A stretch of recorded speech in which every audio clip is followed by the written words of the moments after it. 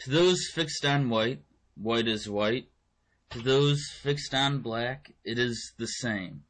And red is red, yellow, yellow. Surely there are such sights in the many-colored world, or in the mind. The strange thing is that these people never see themselves, or you, or me. Are they not in their minds? Are we not in the world? This is a curious blindness for those that are colorblind. What odd passions, what queer beliefs that men who believe in sights disbelieve in seers.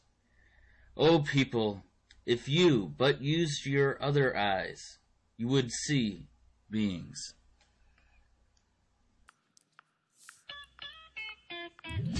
A monumental figure in African American literature, Gene Toomer was born in Washington, D.C., the grandson of the first governor of African American descent in the United States of America.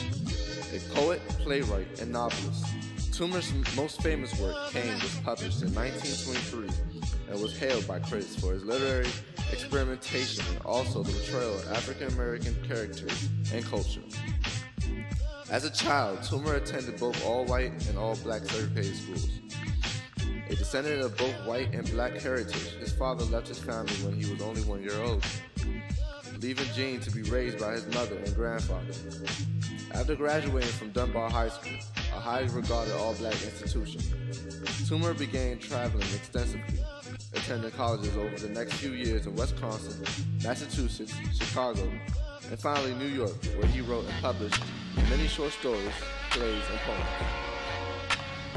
His best-known work during this time was a long poem called Blue and Rainbow, which captured his hopes and dreams for racial unity and also urging that in America there is the possibility for a new world vision wherein all barriers people will overcome. In 1922, he moved to Sparta, Georgia to become a school principal. It was from this trip to the South that he began writing heavily about living as an African American in the rural South, where he would create the poems, prose poems, lyrical narratives, and short stories, eventually ending with the publication of his most famous work, Cain, an experimental collection of these stories and poems. It was hailed by critics and seen as a significant part of the Harlem Renaissance. In 1940, Toomer joined the Quakers, who were a sustaining comfort and influence throughout the rest of his life. He lectured for Religious Society of Friends and wrote extensively for Quakers publications in 1940s and 1950s. Toomer was married twice, to Marguerite Lattimore in 1931, who died in childbirth in 1932, with whom he had one daughter, and then to Marjorie Content in 1934. Embittered by the persistence of racial prejudice, he stopped writing and claimed an American identity. Many have accused him of denying his ethnic heritage. For him, that was the way to claim a multicultural identity and not a racial one.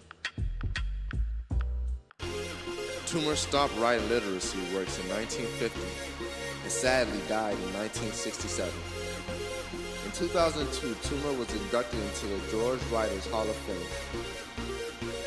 Although he wrote throughout his life, Toomer's writing, monumental plays, poetry, and short fiction would remain unpublished until the mid-1960s, until a scholar acquired Toomer's papers for Fisk University in Nashville, Tennessee. Cain was reissued for the first time in paperback in 1969 and has become a classic text for African American studies.